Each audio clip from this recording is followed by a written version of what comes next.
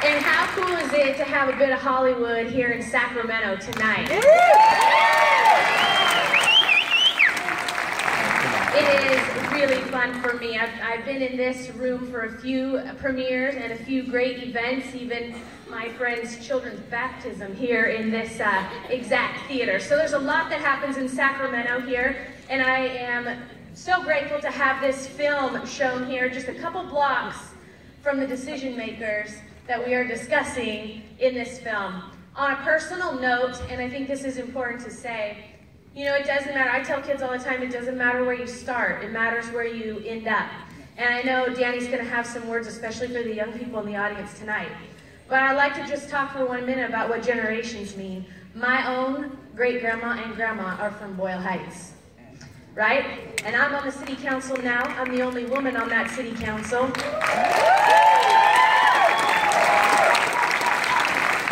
I started out as a single mom. I earned a law degree. I believe I have made my ancestors proud, but they started right there too, in the exact same place that you shot this film. And so I'm honored to stand here today, and I get to do something very special on behalf of the city of Sacramento, although nothing would be as special as getting to see that film. That was the first time you saw it all the way through? All the way through, yeah. That's cool. So first time too. Danny, this is a proclamation from the city of Sacramento. I know we're not your hometown, but we'd like to adopt you too, if that's all right. It reads like this.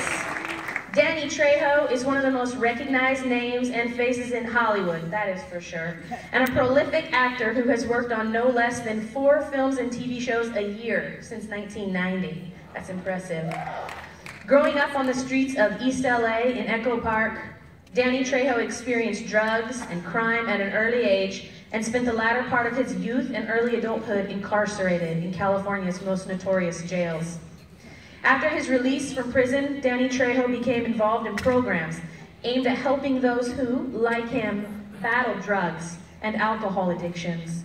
Danny Trejo's work as a drug counselor led to his first role on the film Runaway Train, and he has since starred in films such as, these are big ones, man, he's done some big films, Desperado, Con Air, Once Upon a Time in Mexico, the indie film Strike One, and From Dusk Till Dawn, Spy Kids, and Machete franchise.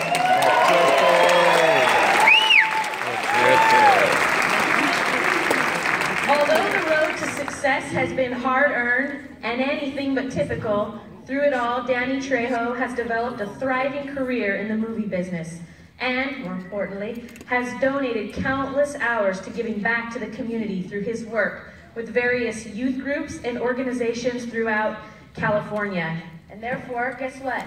Today is Danny Trejo Day in Sacramento, California.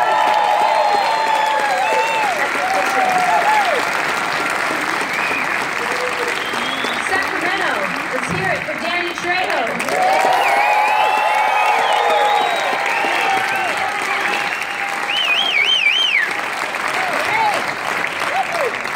My name's Danny Trejo, and I want to thank everybody here. I really enjoyed doing this film. It was really, for the people that did it, it was kind of a effort of love. You have big budget movies and you have big studio movies, and you have like movies that are low budget and just, you know, trying to make it, you know, and they paid me most of their budget, and I love doing films like this. You know, I love doing films. People are just getting started, especially with this kind of message. I always talk. I talk to schools. I talk to institutions, youth authorities, wherever I can go, and that's the only reason today that I have the career that I have. Everything good that has happened in my life has happened as a direct result of helping someone else, and that's the God's honest truth. How did you get into the movies? You know what? I got a call at 11 o'clock at night from a kid that I was working with that was trying to stay clean. He called me up and said, "Hey, 1985, Danny, there's a lot of blow down here at my job. can you just come out and hang out with me? Just support me, please. I don't want to use. I said, you know, I'm there, because that's what I do. And I went down to his job thinking it was, because he was a warehouse. It was an address for a warehouse. And I went down there 11 o'clock at night, and it wasn't. It was the movie set of a movie called Runaway Train with John Boyd and Eric Roberts. And to show you how Diosito worked in my life, this is all I've been doing. I got out of prison in 1969. This was 1985. All I've been doing was helping people. And that's how I lived my life. And I walked on this movie set, and I thought it was the cutest thing I'd ever seen in my life. It's like, all these guys were acting like, yay, mother, watch out, two guys said. Like trying to be hard, and it was, God, some of them, I was, come here, man, don't be cool. It was like, they wanted to be hard. It was funny, and they all had fake tattoos. I kept going, oh, I'm sorry, I smeared your tattoo. They all had like fake tattoos. And it was funny, because they were all like, you know, everything they said was, hey, watch out. Damn! What's all that for? You know? And so this guy comes up and says, hey, do you want to be in this movie? And I said, what do I got to do? He said, do you want to be an extra? I said, extra what? He says, can you act like a convict? So I'll give it a shot. So they give me a blue shirt, I put it on, I got that big tattoo on my chest, and it's so funny, everybody always says, what did that tattoo cost you? I said, 10 years. Get one.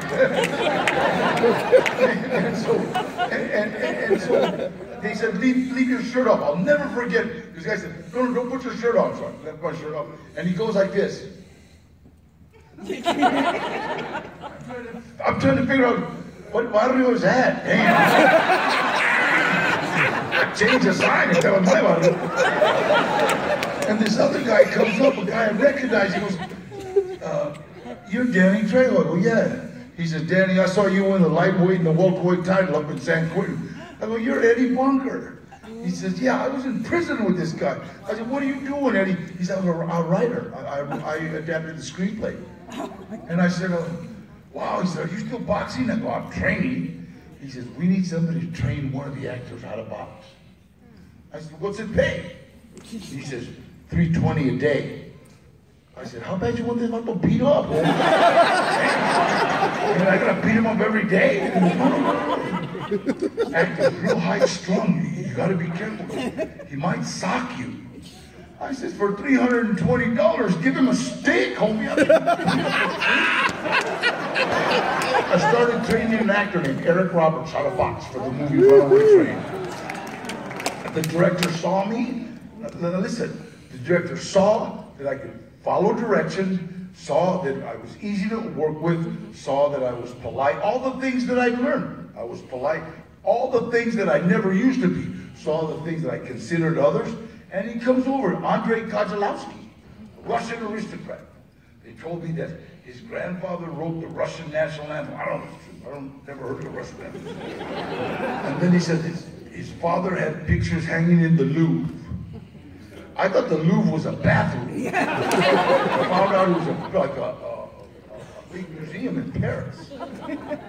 And so he comes over and real soft-spoken, he goes, you be in movie. You fight Eric in movie. And you be my friend. Everybody says, he's not SAG, you can SAG is the union. He's not SAG, you can't do that. Andres, make him SAG. And we be friends. And I said, okay. And then he leaned over and he kissed me on one cheek, kissed me on the other cheek, and walked away. I told Eddie, I'm going to train the kid for $320, but if I'm going to be kissing that old man, I want more of Eddie. So let me tell you something. Everything that I have done, everything good that has happened to me, has happened as a direct result of helping someone else. When I talk in schools, I tell them the worst 3 words in the English language for Mexicanos is, where you from? That's what we always say, where you from? I don't care where you're from. Tell me how you're doing in school. Yeah. Do you understand? I don't care where you're from. It don't matter to me. You know, and it's like, people, hey, I'm from here. I don't care. How you doing in school? Who did you help today? Hey, how's your little brother doing? Is he following in your footsteps? You want him to go right to youth authority with you? Fool! See, I've been there, homie. Been in, see, man, I have seen so much potential being wasted in our California youth authorities, in our prisons. My primo, Gilbert, 17 years old, went to the pen in 1979. Thank God Governor Jerry Brown just approved his parole. This kid missed all the 80s, 90s, and imagine, he's 53 years old. And just, I said, what happened? I remember 1979. What happened? Hey, we were just partying. Hell, that's a whole lot. So now it's my job to make sure he has a job, make sure he's everything. Everything I do for anybody comes back tenfold. Remember that. I don't want to know how bad you are. I don't want to know how bad you are. I don't want to know how cool you think you are. I don't want to know how bad your neighborhood is. I want to know. Saturday, we ended up collecting money. Sunday, we ended up collecting money, bought 1,000 pairs of socks, bought 1,000 t-shirts, 1,000 long johns, and everywhere I go, I always collect all the soaps and shampoos from the hotel. Pass them out to the homeless. And do you know how great we felt? You know how absolutely great. You know how great we felt. And everybody thinks, what do you got to do? What do you got? How do I help? Anything. Help your little brother with his homework. Help your sister. Or get them to help you. But you know what? I want to thank the mayor. I want to thank David, the guy that did this movie, the producers. And all the artists. I feel absolutely so grateful every morning. Every morning I wake up, my prayers are just the Lord, please let me help somebody today. He pays it up tenfold. Thank you very much. God bless you.